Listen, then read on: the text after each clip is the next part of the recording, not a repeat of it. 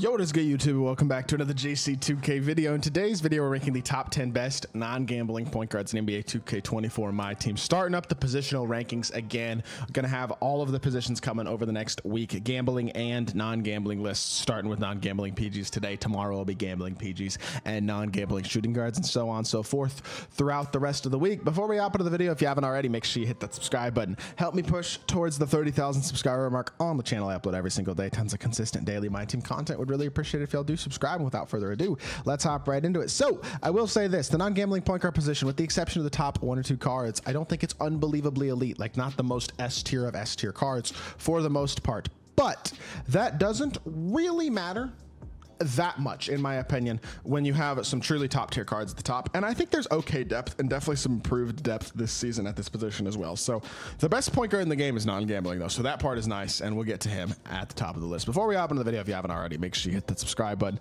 Help me push towards the 30,000 subscriber mark on the channel. I upload every single day, tons of consistent daily MyTEAM content. Would really appreciate it if y'all do subscribe. Without further ado, number 10 starts off with a new PG from the season. Yes, Damian Lillard is small, but he is also damn good for a PG option. He's really fun to use. Release is awesome. He's super undersized, yes, but his jumper really is super good. And I think he's a very good card as a whole. Like, I really think perfect stats, pretty much perfect badges, really nice release, and perfect sigs. You got yourself just a, I mean, he's got Curry slides instead of Jamal Murray behind the back, but as a whole, pretty much perfect sigs. And Dame he's that man. His release is awesome. He's fun to use. Yes, he's small. It's the reason he's at number 10, but he's a very solid PG regardless. Number 9 and number 8 are some two older cards at this point. SGA at number 9 is still very good. He's still got great sigs with the Jamal Murray behind the back, still has super solid stats and badges, especially if you have a badged out version of SGA, but he's already pretty complete. Already a very solid card. 6'6", decent size. Release is solid. Trey fade is always nice. It's not quite as good as Pro 2 in my opinion this year, but it's definitely good. And then you got a release that are sigs that are pretty much perfect as well. I mean, he's a really good card. There's no doubt about it. And I think he's definitely still one of the better point guards in the game, but he does, in my opinion, get lower on the list over time. Clyde Drexler's at number 8. Kind of the same thing. Really good card. Teensy bit outdated at this point, but not really. You know what I mean? Like, he can definitely still compete at a very high level. 6'7". The one thing that Clyde is missing is half handles for days. My Clyde has half handles for days, and I think a lot of other people who still use Clyde do have that badge on him on half as well. But overall, really good card, versatile defender. Again, great sig, super solid release, Pro 2 fade, like everything you would want on a point guard pretty much. Really solid option at number 8. Number 7 is going to be Austin Reeves, who is buyable from last week, I believe. Really solid buyable PG. I mean, he's 6'5". He's got a decent player build, not amazing, but while he's a little undersized, his badges are very good. He's a capable defender. He's really elite everywhere else. He's obviously got top tier sigs as well. His release is on very quick with Pro 2 fade, and his release is really fast. He's got a very good upper, which helps his Pro 2 to be faster as well. I think he's slightly better than SGA and Clyde. If you wanted to put him below those guys because of he's being an inch or two shorter, you could do that, but I think the release gives him a slight edge, and that's why he is this high on the list. And honestly, there's one other guy at number 6 who's just like Austin Reeves, and that's Bradley Beal.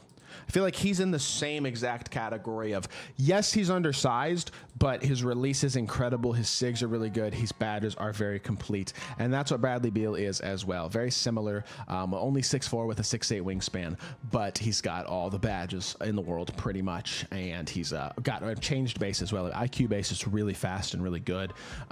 His animations as a whole are super solid, although I will say Brad Beal leaner, not bad, but could be better. I think if you wanted to critique anything, it'd be that. And he's also an inch shorter than Reeves, but my thing is, I think his release might be even a little better than Reeves.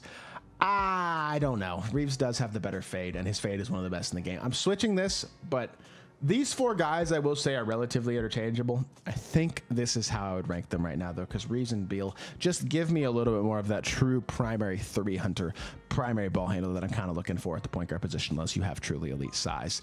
Now, number 5, Oscar Robertson, 100 overall, free. This card is not talked about very much. He is the unlimited ring reward, one of the ultimate unlimited ring rewards that came out this year. He's 6'5", 6'8" wingspan with an awesome release and basically perfect badges. He's like a better Bradley Beal. An inch taller, similarly fast release, better fade, same elite sigs, basically. Kemba escape instead of Trey is still obviously one of the best escapes in the game.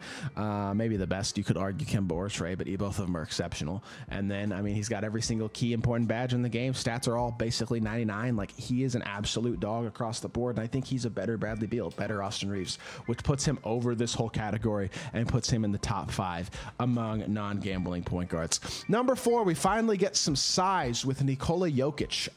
The thing about Joker is, despite his size, his biggest flaw is his animations. Jumper could be a bit faster. SIGs are not truly top tier at this point, but the size is at 6'11" with a 7'3" wingspan. The badges still are across the board. He is super versatile. His defensive value is much higher than anybody else that we've talked about on this list so far, quite simply because of his size. And I think in terms of a competitive level, if I have a primary shot creating shooting guard or small forward, I'd rather have Jokic than any of the other PGs that we've talked about to this point on the list. And that's why he gets a top 4 spot, despite having a couple of legitimate flaws.